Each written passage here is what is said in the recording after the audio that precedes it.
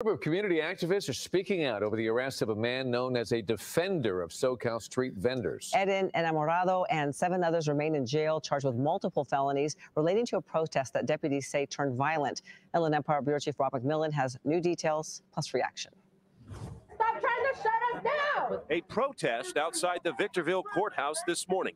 A group of community activists furious over the arrest of Eden Alex Enamorado and 7 of his colleagues, now charged with multiple felonies, although their supporters say all they were doing was protesting. This is a playbook straight out of a third world country. Attorney Christian Contreras represents Enamorado, who's a community activist known for his support of local street vendors. He's also been at a number of big protests recently, including one in front of the mayor of Fontana's home in the middle of the night, as well as one in late September in Victorville over alleged excessive use of force by a San Bernardino County Sheriff's deputy. When they were protesting Mr. Enamorado and his cohort. Oh, shit, these goddamn Mexicans is getting it on the fun, man. They see his sons can't have all the fun. Yeah, there's like, shit, y'all do that shit, we get shit. They're trying to get in on the action, too, now. Oh, God. And there's so many of them, man. Please don't let them get started, man. Shit. Yeah. So. Fuck. Oh, God. That ran into the protest. There was a vehicle, a car that ran into pedestrians. And in response, of course, the protesters were around the vehicle saying, what's going on? Hey, there's a protest going on. Can you move your vehicle? But at a news conference last week, Sheriff Shannon Dykes said Enamorado and some of the other suspects then assaulted and pepper sprayed people inside the vehicle. This group manipulates videos and photos on social media in an attempt to make them look like they're protectors of underrepresented people. However, they use racism to threaten and intimidate their victims, causing them to get on their knees to beg for forgiveness while still assaulting them. A judge has ruled. Oh, shit. Come on, Brito, sound like they get like us, huh? Nah, but you peep the difference. He could never talk like this about a black group protesting. He could never just look at the confidence this white man just walked in there and said what he said. If this was black people he was talking about, man, he would have been meek and stuttering and trying to find the right words and all that bullshit.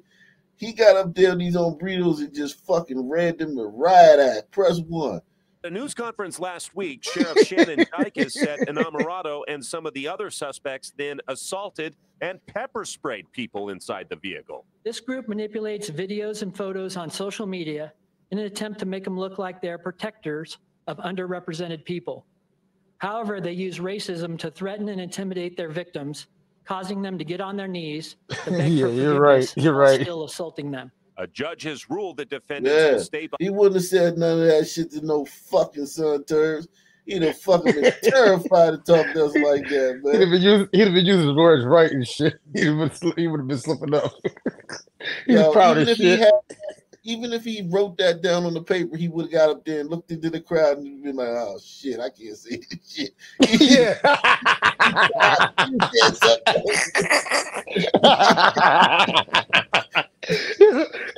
And look how proud he was. You're right. Look how proud he was when he came out of that motherfucker. You can't talk to black people like this, man.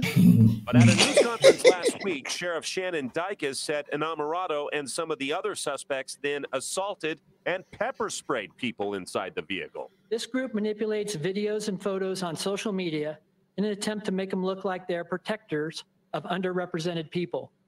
However, they use racism to threaten and intimidate their victims, causing them to get on their knees to beg for forgiveness while still assaulting them. A judge has ruled that defendants will stay behind bars with no bail until their next hearing the day after Christmas. Not even people accused of murder have no bail holds. That means that they cannot even post bail. This is not okay. Jasmine Castro says she's the wife of Gullet Acevedo, one of the 8 defendants in the case, who supporters call the Justice 8. He helps people with their sobriety.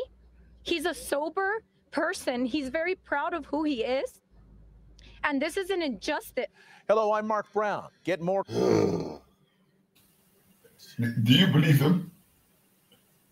fuck no. I believe the cop, man. I believe the fucking cop 100%, man. Yeah, man. It's fucking goddamn. They just fucking like, fucking HLM on Burritos Lives Matter and shit, man.